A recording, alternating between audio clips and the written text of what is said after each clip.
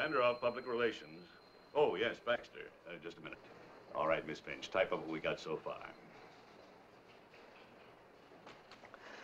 Look, Mr. Vanderhoff, I've got you down here for tonight, but I'm going to be using the place myself, so I'll have to cancel. Cancel? But it's her birthday. I already ordered the cake. Oh, but I am sick. I got a terrible cold and a fever, and I got to go to bed right after work. If you got a cold, you go to a Turkish bath. Spend the night there. Sweat it out. That's the way you get pneumonia. And if I got pneumonia, I'd be in bed for a month.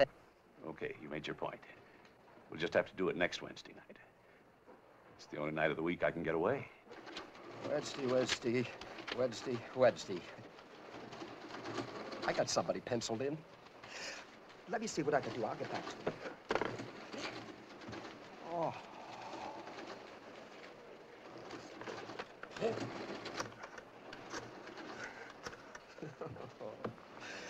Mr. Eichelberger. Oh, yes, Baxter. What's your problem? Wednesday is out. Oh, that throws a little monkey wrench into my agenda. Thursday? No, I'm all tied up on Thursday. Let's schedule that meeting for Friday. Friday. Let me see what I can do. I'll get back to you.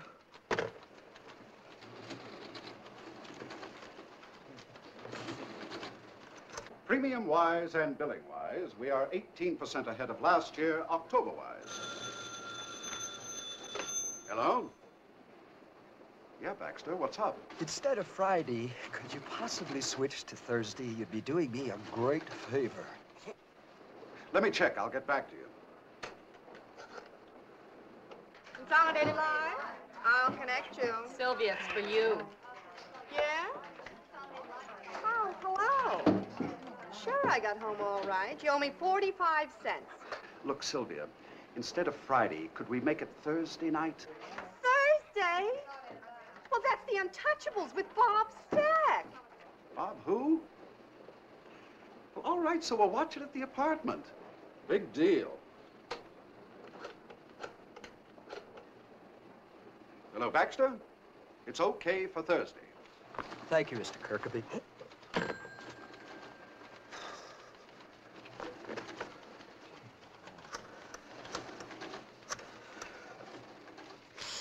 Mr. Eichelberger, it's okay for Friday.